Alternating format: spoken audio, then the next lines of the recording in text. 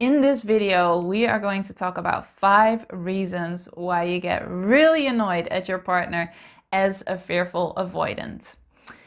I'm Pauline and I'm so happy you're here because being annoyed is just not fun. It doesn't do anything for your relationship. It just doesn't feel good.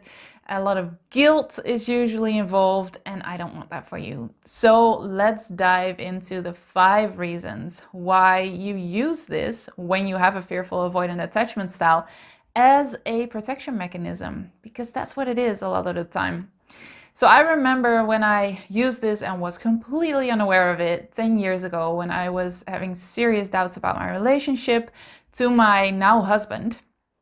And I could just get annoyed at everything. I could get annoyed at the big things, like I felt like he wasn't trustworthy or he wasn't romantic enough, and I was annoyed when he didn't bring me home flowers, to the way he was speaking, talking, looking at me, saying something, not saying something.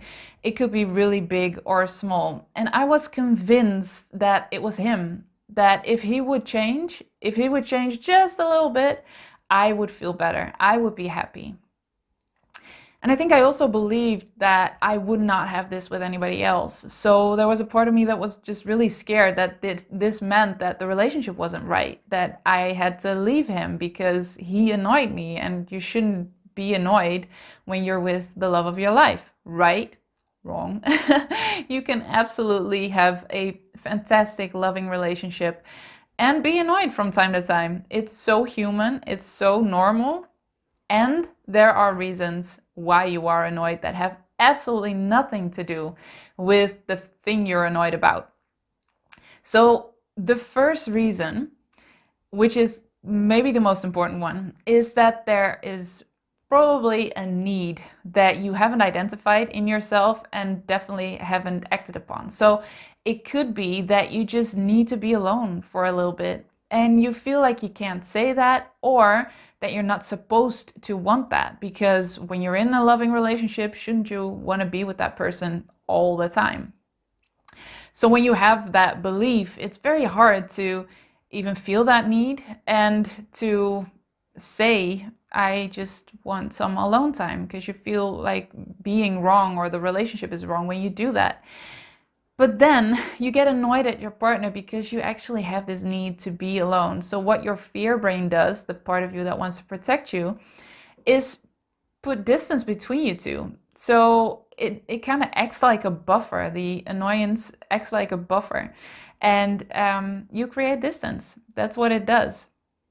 So identifying your needs, the needs that are underlying the being annoyed, really helps, really helps at being less and less annoyed in the future.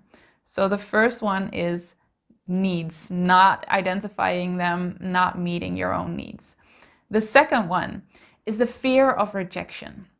And it could be that your partner is doing something that annoys you because you've actually learned that when you do something that way, that you will get rejected. And mostly you learn this during childhood, obviously. And it's a projection of your own insecurities, your own fear of being rejected. So you have learned a certain way to behave in which you think you will be accepted by the world. Then if your partner acts in a different way, of which you are certain that he or she will not be accepted, it kind of ignites a fear in you for them, but also for you, because you chose this partner and you're afraid that if they won't get accepted, people will judge you too and will reject you too. So you kind of want your partner to be as perfect as you're trying to be, while all the while it's really a mirror of how much you think you will be accepted by the world just being the way you are or being the way you want to be. So in that way, the being annoyed is actually a beautiful lesson and a beautiful mirror in, okay, he's acting in a way that I would never, but maybe you see that he will be accepted also. Or maybe he won't be accepted by some people, like your family, but accepted by other people. So it's not a hard truth. So that is one part of the fear of rejection. But it could also be that you're actually scared that your partner will reject you. It could be underlying the being annoyed, because what you're doing when you're really annoyed at your partner is actually making them less. So making them less attractive, less likable. And that is a perfect strategy when you're actually quite scared to be rejected, because when you like them less, the pain of rejection will be less according to your fear brain. It doesn't actually work like that, but that's what your fear brain is trying to tell you. That when you like them less, it won't hurt as bad. So it's actually, in that way, a protection mechanism for the pain of rejection. The third one is boundaries. Boundaries is such an important one. I mean, as a fearful avoidant, it's really important to have boundaries, to place boundaries, and that will make such a huge difference in your life. And one of the things that will change is that you will be annoyed so much less often. I don't know if that's the right way to say it, but you will notice that when you do something you actually don't want to do, or you accept something you don't want to accept, you will get annoyed at your partner, especially if he's involved, much faster than when you have just clear boundaries and you're not afraid to set them. So a couple of months ago, I wanted to do something. I had to finish something, and my husband forgot that he had an appointment. And we have a baby together. She's 1 year old now, 1 year old. And so he was like, "Oh, can you have her for a minute?" He was supposed to have her. "Can you have her for a minute? I have this thing. I'm sorry." And I said, "Yeah, sure." Didn't want to be difficult. I thought there's no other way, because he has this appointment that he forgot. And also I should want to be with my baby all the time. So I can't say no to that. And when he came back, I was just annoyed at everything he did. He was cleaning the kitchen, which is awesome. And I was just annoyed at the way he did it. And then I was like, oh my gosh, what's happening? And I realized I should have put up a boundary. I should have just said no, or I should have said, okay, this is tricky because I have to finish this thing. So we have to find a way that I can finish this thing on time. But it was also okay for me to just say, well, you know, this was what we agreed upon, that you would have her, and I'm sorry you forgot that appointment, but I really need to finish this now, so it's not my responsibility. Which, when you're not used to setting boundaries, can sound so selfish and so cold.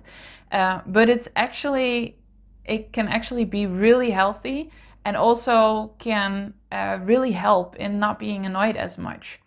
So since that time, and I've been working on that before this also, but since that time I've really stuck to my boundaries more, and I have not been annoyed pretty much ever since. Even though 10 years ago I was pretty much annoyed at everything. So a lot can change, and boundaries is one thing of them, big thing.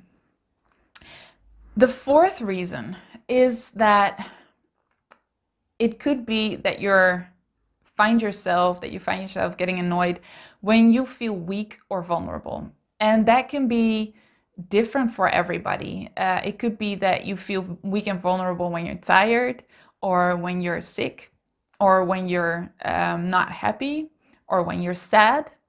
And when you, in your childhood, have learned that those things are not acceptable, and that you will actually get abandoned, even if it's just emotional abandonment, which is definitely also very, very harsh. What you do is you actually start to push the people away that love you and might actually want to be there for you, because you're completely convinced that they will abandon you when they see how weak and vulnerable you are. And it's not weak and vulnerable to be tired, to be sad, to be unhappy. But that's what you learned in childhood. Maybe you've noticed that your mom or dad just kind of retreated a little bit when you would be tired, or you felt like you always had to perform or do your best or be your best. And when you couldn't because you were tired or sick or unhappy, that your parents were just not as happy with you. So then you associate that state to something negative, which can cause your fear brain to want to protect you by being annoyed at your partner, pushing them away so that they won't reject you, so that they won't see how weak or vulnerable you are.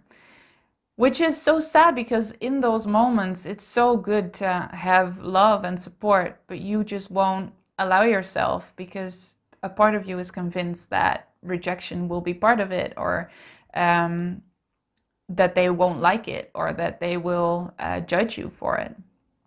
So not wanting to be weak or vulnerable can absolutely be a reason to be annoyed at your partner out of nowhere, seemingly nowhere. And then the last one is expectations. So when you have an expectation of, let's start small, of a night wanting it to be perfect, because you're going out to dinner to this fancy restaurant and you just want this to be perfect. So there's like a script in your head that you want to have played out. And your partner is just not playing the part. He's just not, he or she is just not playing this game. So they are doing things that are not in your script. How dare they? Even though you have not communicated this script at all. You just want it to be perfect. And you just kind of hope and assume that they feel that and they will play that part. But then they do different things. And then you just get so annoyed because you're actually afraid, there's a fear underlying that you will miss out on something because of it, that you will miss out on magic because of it. But magic is never in a controlled situation. So when you're trying to play out that script, that's trying to control the situation. And you will never find magic that way. It's by being completely present and just being completely okay with whatever happens or doesn't happen. So when you start to let go of your expectations more and more, you will notice that you will get annoyed less and less, and you will be able to be in the present moment more and more. There's also a bigger expectation a lot of times with our partner, and that's that you want them to help you, fix you, or save you.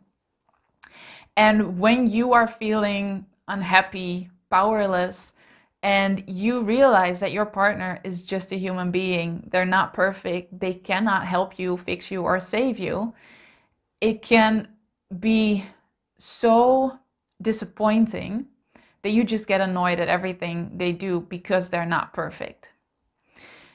So that's really just a mirror to how powerless you feel to help and fix and save yourself. And also, if you let go of this expectation more and more, you will find that it's easier for you to take the responsibility and help and save yourself, but also to allow the support. Instead of expecting them to fix you, you just allow them to support you through you helping, saving yourself. So these are 5 reasons that you can be really annoyed at your partner and kind of use that as a protection mechanism, as a fearful avoidant. I really hope this was valuable and you had some insights. Let me know in the comments if this was in any way valuable to you. I really would like to know. If you want to know more about the lesser known causes of fearful avoidant attachment style, you can look at this video right here. If you want to know what a fearful avoidant attachment style even is, you can look at this video right here. Thank you for being here, and know that you are absolutely good enough exactly as you are right now.